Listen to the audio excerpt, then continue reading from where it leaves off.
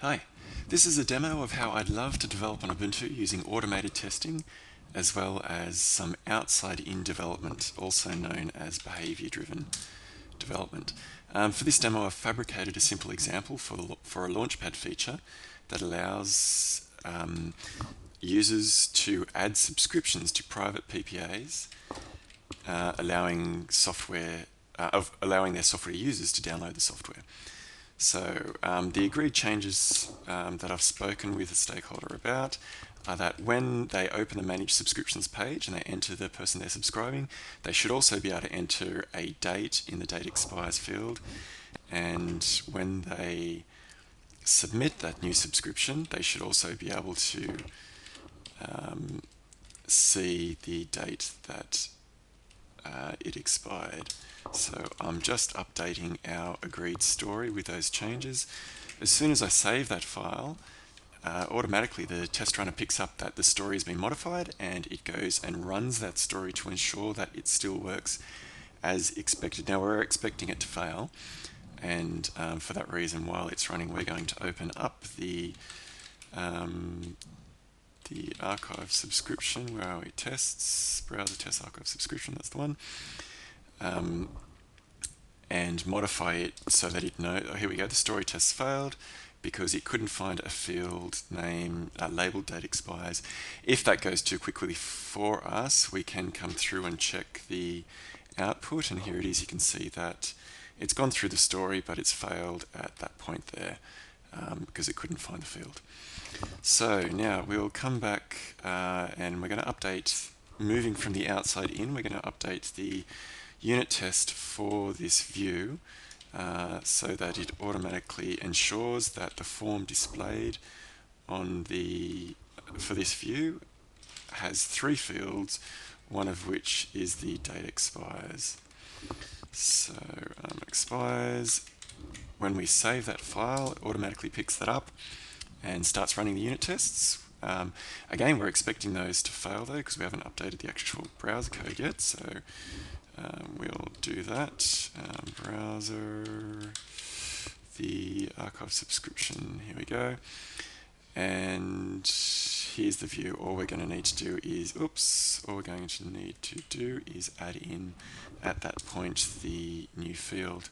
The unit test failed. There should be 3 fields. It only found 2 as expected. So we pop in here, date expires, and we save that.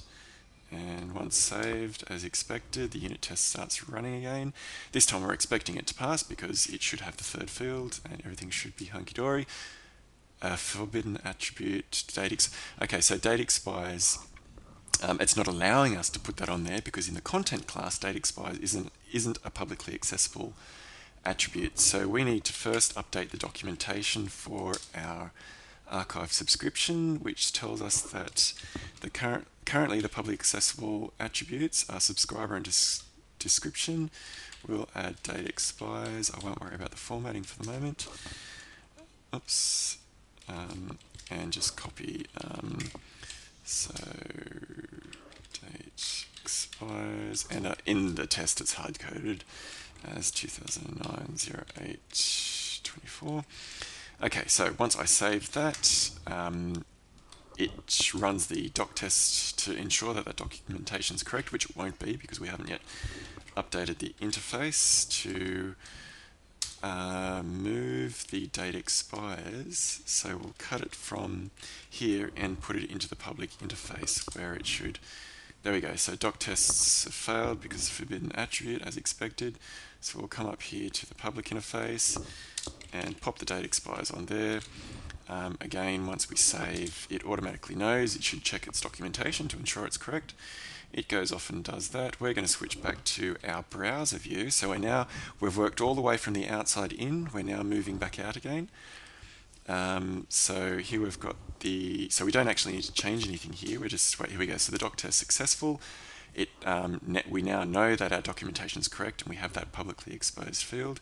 All I'm going to do here is save this view again, which will automatically trigger the unit tests for the view to run. And we're now expecting those unit tests to pass, which they do. So it's successfully completed, and it's now actually triggered the story to run as well. It realizes that the story should, where's our story?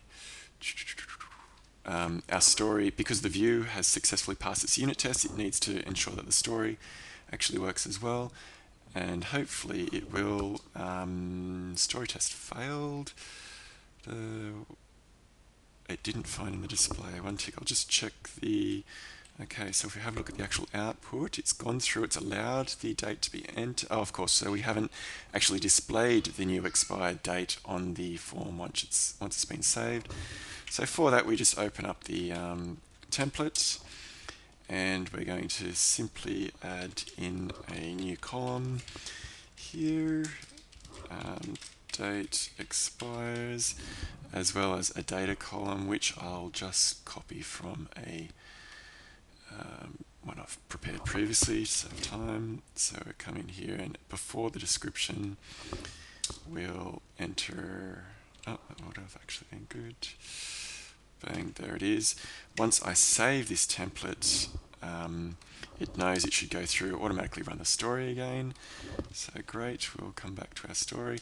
Hopefully this time the story will work, because we've come all the way from the outside through to the right down to the content class and worked our way back out. Story successful, excellent. So an archive owner can add a subscription for a private archive, and it ran successfully. So that's outside in development, what I hope we can soon do on Ubuntu. Thanks very much.